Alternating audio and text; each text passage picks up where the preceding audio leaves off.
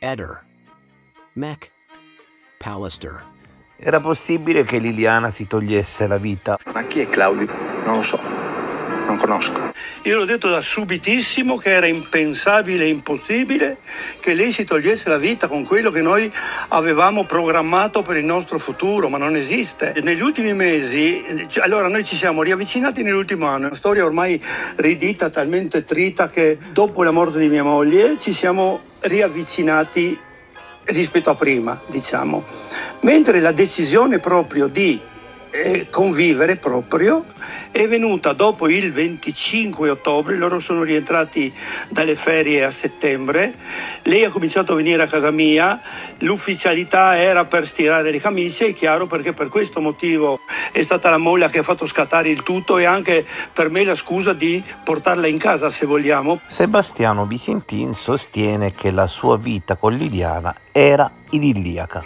Questa è una palla tremenda, probabilmente, Sebastiano mente sapendo di mentire, forse per l'ennesima volta, perché i rapporti tra di loro non erano più quelli da molti anni, almeno 5 se non di più, proprio rapporti coniugali si intende, lei continuava a fare la sua vita perché obiettivamente me l'aveva detto, io anche se vorrei andarmene via da casa, dove vado? Questa casa è mia, è tutto qua, quello che ho, dalla macchina era lei la depositaria di tutto, dove si spostava, e questo era il nesso. Infatti se lei diceva io me ne andrei da casa, ma dove vado? Per dire, e lì è scattato per me, sarà stato settembre o massimo ottobre, la moglie dire ma guarda qua, la casa è vuota, ci sono solo, erano già venute alcune donne a fare dei mestieri, l'ho già detto, ridetto, eccetera, per darmi una mano. Ho detto, se tu trovi il tempo, come no? Insomma, ha cominciato a venire tutti i martedì, dopo anche qualche mercoledì, poi anche qualche giovedì. In parole povere ci vedevamo ultimamente, almeno nei mesi di ottobre e novembre, dico io, almeno 3-4 volte alla settimana. E Sebastiano non sapeva nulla? Probabilmente no, ma forse anche sì, perché io le avevo detto all'inizio, le avevo detto, se anche Sebastiano è con te, era veramente per venire a stirare le camicie, per darmi una mano. Ecco, io e lui possiamo prendere un caffè. Ma chi è Claudio? Non lo so, non conosco. Se vuol venire anche lui, io non avevo nessun problema a quei tempi, si parla dell'inizio. Dopo le cose sono cambiate in corso d'opera, è chiaro, perché in 2 o 3 mesi noi abbiamo preso la nostra decisione. Sebastiano, per te invece Liliana era sicuramente importante. Liliana fa parte di tutto della mia vita, dei miei pensieri, di quando mi sveglio, di sempre. Sono 19 mesi che Liliana non c'è più, è sempre dentro di me. Io parlo con le mie amiche, con i miei amici, dico non ho più voglia di vivere, però poi penso a Liliana, a tutti gli anni che abbiamo passato insieme, ai nostri viaggi, i momenti belli, i momenti duri, i momenti tristi, e questo mi dà la forza di continuare. Da parecchi mesi so che in un paesino molto vicino a quello dove lavoravo io, lei ha un nuovo grande affetto. È il momento di confermare ciò?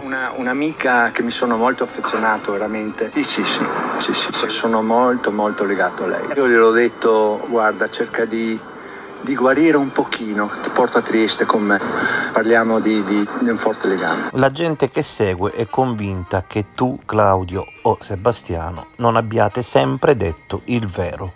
In tutta quella verità che io chiedo e perseguo e lo farò fino alla morte, su cosa è successo a Liliana, probabilmente dentro sarà racchiuso anche il mio o il suo dire cose che non sono.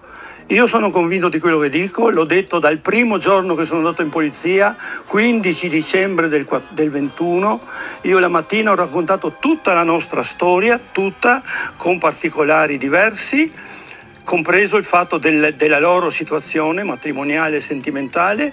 Non la cambierò di una virgola perché così è, io sono pronto ad andare contro tutto e contro tutti. Sebastiano, gliel'ho già detto, non ha aperto gli occhi prima, oppure li ha aperti benissimo, ma ha fatto finta di non vedere.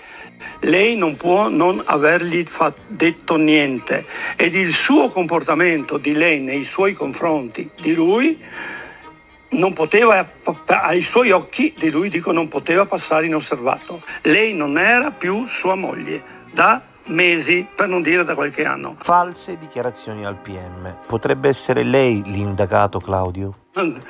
Non ci penso neanche lontanamente, se sì ci riderò sopra, ma non può essere, perché la polizia, lui ha un alibi di ferro, lui ha detto che ha un alibi perfetto, nominato da lui, perfetto, già 1 o 2 giorni dopo, e io mi sono chiesto e gli ho chiesto, a che cavolo ti serve un alibi perfetto?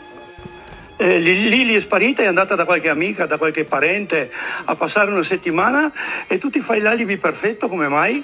Io non ho nessun alibi, il mio alibi sono io sono rimasto a casa fino a mezzogiorno meno un quarto ad aspettare un cenno di vita. Ho fatto a distanze di mezze ore, 2 chiamate, 2 messaggi WhatsApp, non ricevendo niente sono andato alla SIM. Dopo così, con la testa veramente nelle nuvole, io cominciavo veramente a vederla nera. Chiaro che ognuno si fa le proprie idee, e io per primo, e tutti hanno diritto di pensarla come vogliono, ma i fatti dimostrano e hanno dimostrato, primo, quanto lei doveva essersi suicidata all'inizio. Tutti quanti hanno sposato il suicidio, non hanno cercato nessuna prova diversa. E io l'ho detto da subito, è impossibile che lei si suicidi. Numero 2, lei non è potuta sopravvivere a quel maledetto 14 dicembre. Lei è morta in quella mattinata, purtroppo per lei e per me e per tutti noi che le vogliamo bene. Voglio sperare che ognuno possa essere padrone di quello che vuol fare della propria vita. Lo stesso discorso avrebbe dovuto valere anche per Palmira, che non ha potuto farlo. Lei voleva iniziare una sua seconda vita, o quanto vogliamo, comunque un'altra vita, dal 16, 18, 20 dicembre, 4 giorni dopo della sua morte. Lei è morta sicuramente il 14, l'ho detto, non ha potuto realizzare il suo sogno. Io continuo ad avere vicino e in mente le mie 2 donne, Palmira è mia moglie, ma io purtroppo le figure in qualche maniera le unifico, certo. Chiaramente, ma proprio perché è stato tirato fuori in ballo che io dopo pochi mesi della morte di mia moglie sono andato a cercare Liliana. In realtà io con Liliana in 40 anni non mi sono praticamente mai perso. Dei rapporti sono cambiati nell'ultimo anno, dopo che il Covid si è portato via mia moglie, purtroppo. Io lo considero, se non naturale, logico. Io con Liliana mi frequentavo da 40 anni, non abbiamo mai... Liliana in una manifestazione importante per me che abbiamo organizzato a Muggia nell'ottobre del 2015, Liliana è venuta con Sebastiano. Ma chi è Claudio? Non lo so, non conosco. Sebastiano ha ammesso di avere una nuova fiamma. Anche Claudio Sterpin ha una nuova fiamma?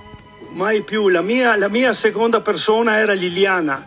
E basta, io ho finito con le donne, purtroppo per loro e per me, per capirci.